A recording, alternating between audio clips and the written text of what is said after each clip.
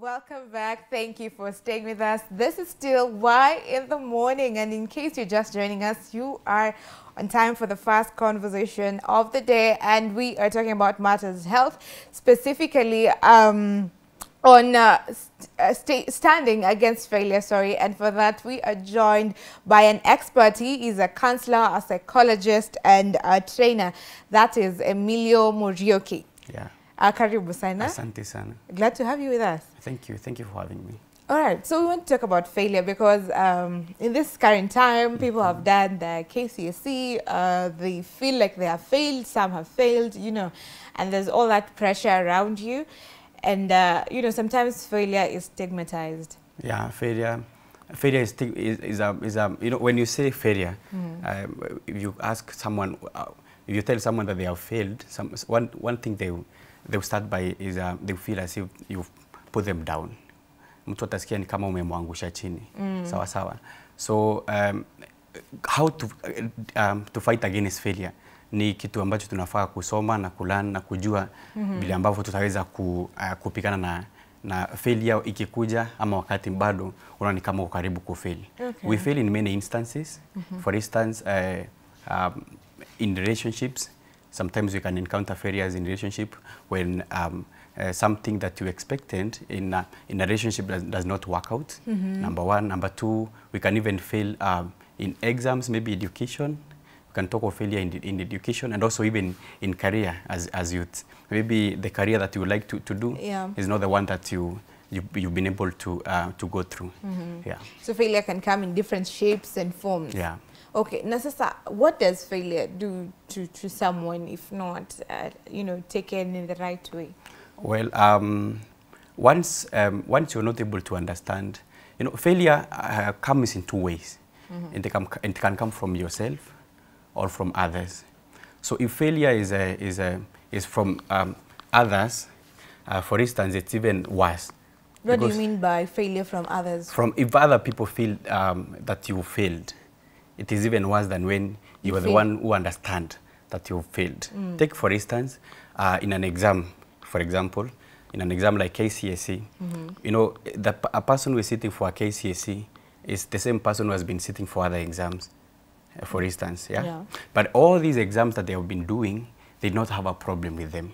But because this KCSE, for example, is watched, there are so many people that are expecting maybe a result from them. If they fail in such, they feel so demeaned because of the expectation that other people expect from this particular person. Okay. Yeah. So if you're the one who understand that, if it is within you, if it's is, for example, you're failing an instance where it's only you that knows that you failed, the impact will not be as worse as when people around you expect maybe something from you. So therefore, it all depends with what you expect and what you expect other people are expecting from you. Yeah. So what does it do to someone knowing that people, you know, people see you as a failure, or there's one thing, people knowing that you have failed and people seeing you as a failure, are those two different things? Yeah. People knowing that you're a failure. You know, it's like you're an identity that you have. So this one is just a failure. But people knowing that you have failed, maybe it's just an exam that you have failed one time. You know, it all depends with how you take it as a person. Do you have the expectation that, you know, did you give the expectations to others that were not met? Take, for instance, if you are you expect maybe to get a certain grade, and you've promised many people that this is where I want to reach, yeah, and you've not gotten there, and when you've not told anybody, then they're surprised with your grades.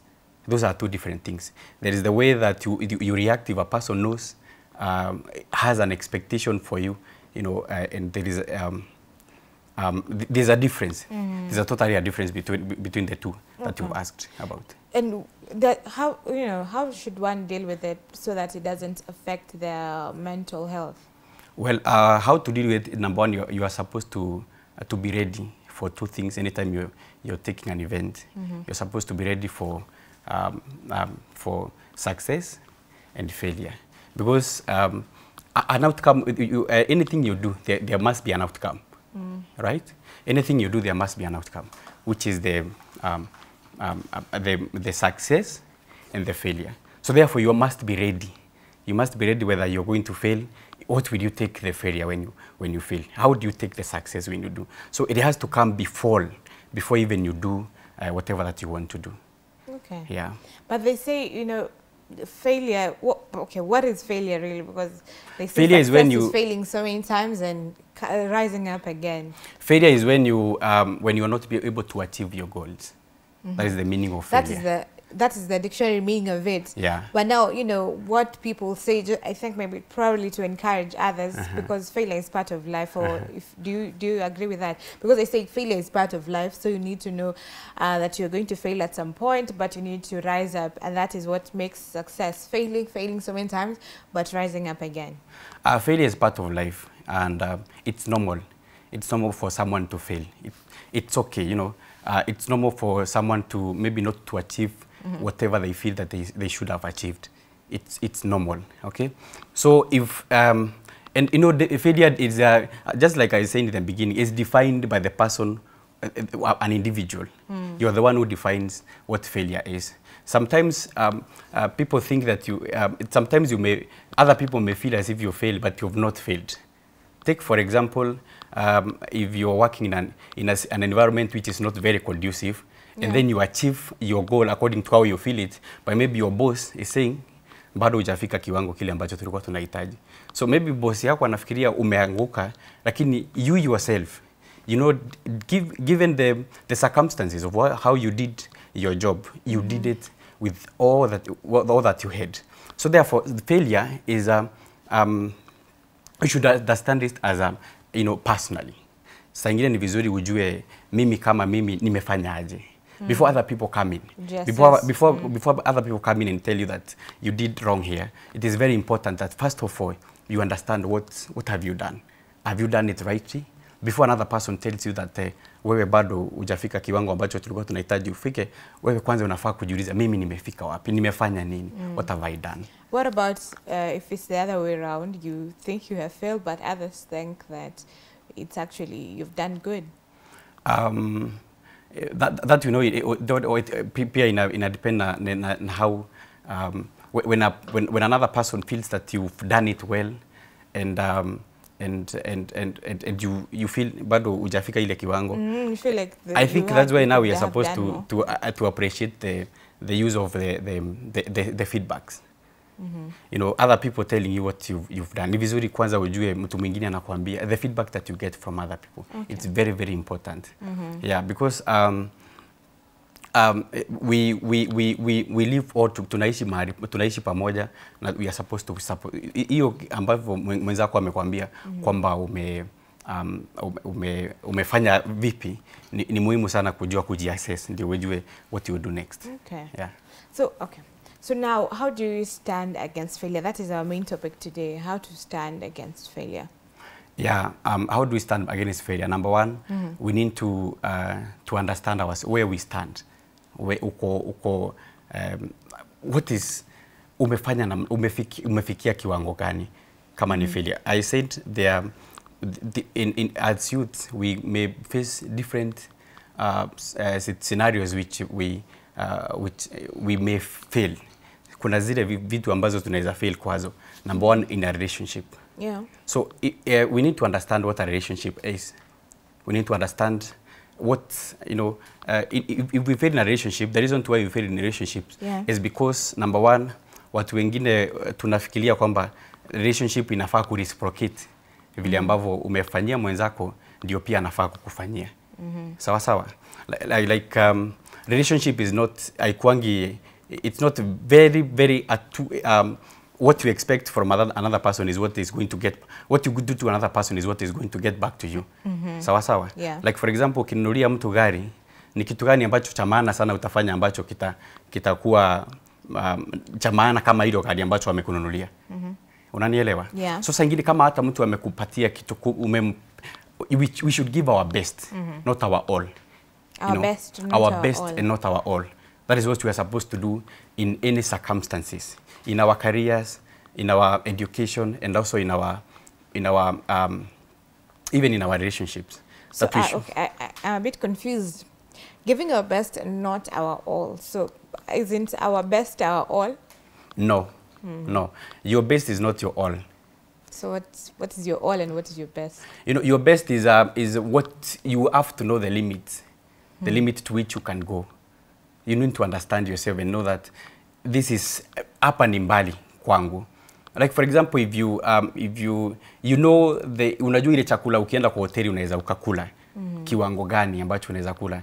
You know very well that ukienda kwa hoteli fulani, for instance, wale ambao ni wa let's say Asoras, utaenda kuna wale maybe a youth mwenye anaanza maisha, utaenda kukula kwa hoteli ambayo inauza chakula 10,000.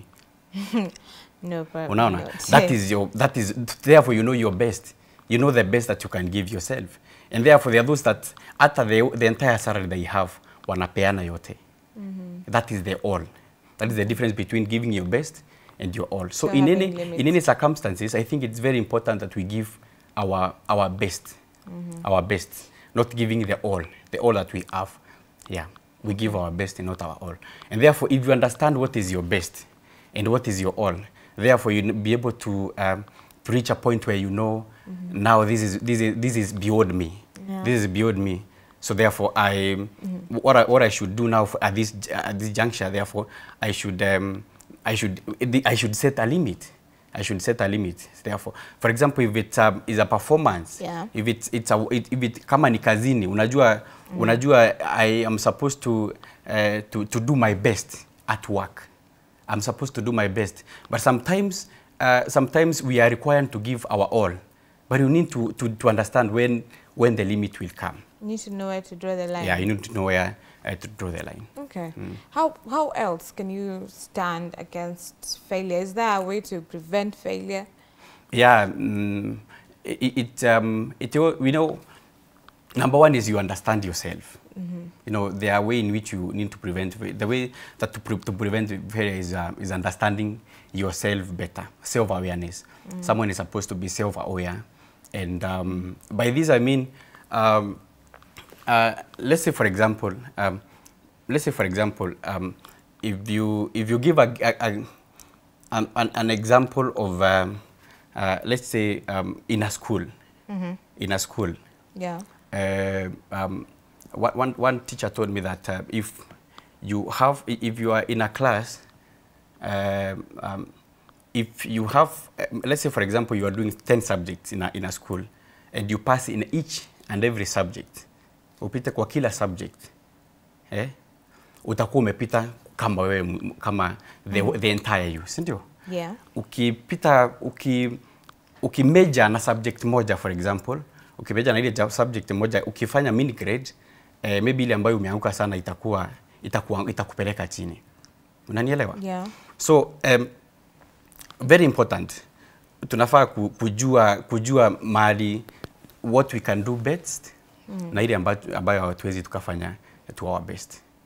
That is very, very important. Ni vizuri tujue hii inaweza nikafika wapi, kiwango gani, hii ingine inaweza kufika kiwango gani. Kwa sababu what we need to understand is that the world does not revolve around us.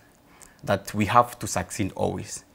That lazima tupate matukio ambayo yanatufurahisha. Yes. So like for instance, if what I learned in Jankorov is something to go by. The world revolves, inazunguka, lakini ukisimama mahali ambapo uko utaremain there for so long. So ile usemi tunasemanga kuoga na kwenda soko, sometimes I think it's very important when it comes to failure. Unamaliza saa hiyo alafu unarudi maybe kujitayarisha tena kujua venye utafanya, because what we need to get from a failure is not that we have failed, but what is the lesson that you've learned from that failure. Okay. So take the lesson from the failure. You take the lesson from the failure. What is most important from the failure is not that you failed, but what is the lesson? What do you do next after now you've seen that you did not succeed in the goals that you had? Wow, Yeah. amazing. Okay, so now giving a practical example of what is someone is going through currently at the moment. Someone was expecting to get maybe a B plus and they ended up getting a C in the exam, or maybe a C minor, because to them that is failure. So how should they handle that situation? How should the parents handle that situation? Number one, for the parents, they should not start by condemning the person, maybe the student, for instance, because sometimes people base failure, people view failure based on themselves, and they are not able to understand that person that they view have failed, what circumstances they were in. Yeah. Sawa sawa. So maybe a parent somewhere could be maybe thinking that because I passed in the KCSE, I don't expect my child to not to get the grade that I got, because I passed. So therefore, this is like it is a genetic. It's like you think because you did well, or because you did not do well, you expect that what the next person is going to do is supposed to be better than you. So therefore, the child should, the parents are supposed to understand the child, and maybe try to ask them, are you okay with the grade that you have? Because that is a question that many of them will not ask. Are you okay with the grade that you have? If you have, for instance, a B plus, and as a parent I expect that you're supposed to have gotten an A, are you okay? Are you okay? What can I help you? How can I help you? Rather than condemning this same student, rather than condemning, being personal, displacing, the anger to this person. Sometimes even some of the parents some of our parents may not be harsh on us because of the grade. It could be something that is from another event. Maybe someone is angry because of maybe the partner, and therefore because the child has failed, they vent the stress. They project the stress to the child.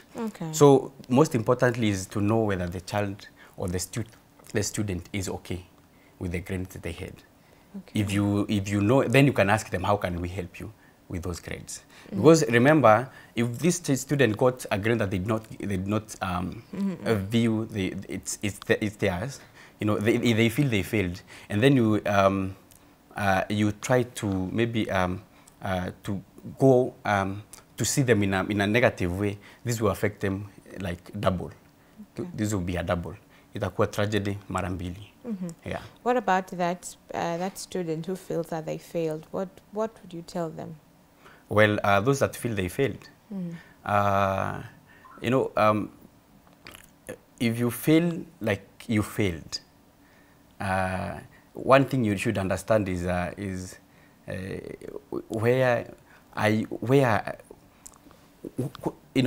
mtu anasema ameanguka. Sometimes it's very important uangalie nyuma yako pia, because you could be having some people who are looking upon you. Kuna wale watu ambao wanasema huyu anasema ameanguka, lakini I wish it's me that had this grade that he is saying. So if you feel like you failed, you should not remain at that point of failing. I think this is the high time that you're supposed now to start asking myself, what next? What next? Because if you fail, if you say that I failed today, tomorrow you say I failed, the next day I failed. Until when will you be saying that I have failed? And what is the next thing that you're supposed to do? I'll give you a very live example of a person that was in a college, in a university, and he performed, he got a grade, he did not get the grade, he expected to get maybe a first class honor or maybe second class upper. But unfortunately, his performance was not that well. He got a second class lower. lower division. So after getting the second class lower division, what he thought is that this grade, you know, in his mind, this grade will not give me a job. This grade is not going to give me a job. So I will remain here for the rest of my life without getting a job. So what do I do to myself? Should I remain? Should I now go back to school and do another course? No. So he thought, because I have done this course, let me try as a volunteer. Yeah. Let me start as a volunteer. Maybe on the way, someone will find me and help me further. And therefore, that is how it began. And from that point, experience started coming in, and it was so much experienced. This is not the same as the person who handles second class, maybe or a first class, and waited at home.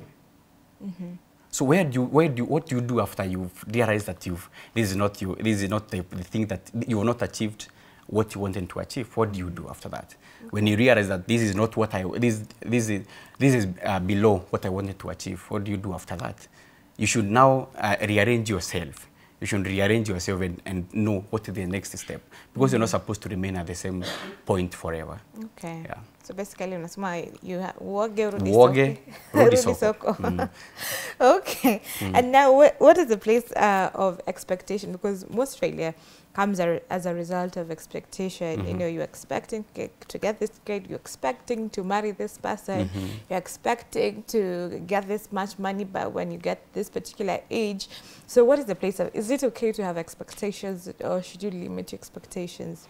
It's fine. It's fine to have expectations, and it's okay. It's okay to have expectation and to expect. Actually, it's normal. You know, it's just like the way we say stress are very, very important in life, because if I was not stressed of how I look in the studio, singevaa venye nimevaa. Sasa for instance, kama wewe aungevaa venye umevaa leo, kama uko na stress ya vile utakaa kwa studio. So stress is very, very important. Okay. And same as the expectations, they are very, very important, because they help you, you know, have a target and know where you want to reach the next time. Because if you don't have an expectation, you just remain there.